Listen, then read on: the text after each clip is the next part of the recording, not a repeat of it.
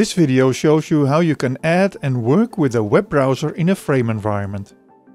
The web browser is a tool to show a website on a big screen in the environment. To place this web browser in your environment, you have to click on the plus sign at the bottom of your screen and select Web Browser. Now go to the edit mode by activating the pencil at the bottom of your screen and then select the web browser. Now enable the Snap to Servers option. Next you can click on the spot where you want to use the browser. You can resize it by dragging the blue dots in the corners and move it with the arrows. There are some more settings for this screen. The audio that comes from your screen can be set to positional, so only people that are near, middle or far from this screen will hear the audio coming from it.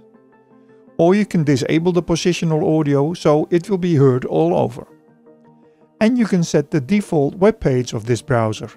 So when it's not used for a while, it will automatically switch to this page. If you don't set it, it will switch to the web page of FrameVR. Now to use it, you have to close the edit mode by clicking on the pencil again. You can type in a website URL like on a normal browser. And now all users will see this page, but they will also see you scroll down. Or select another page from the menu. It is synchronized for all viewers.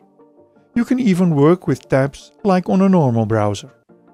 If you want to have a closer look, you can click on Zoom at the top so it will fill your screen.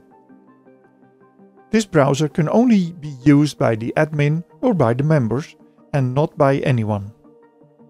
Well, that's all about the web browser. Have fun!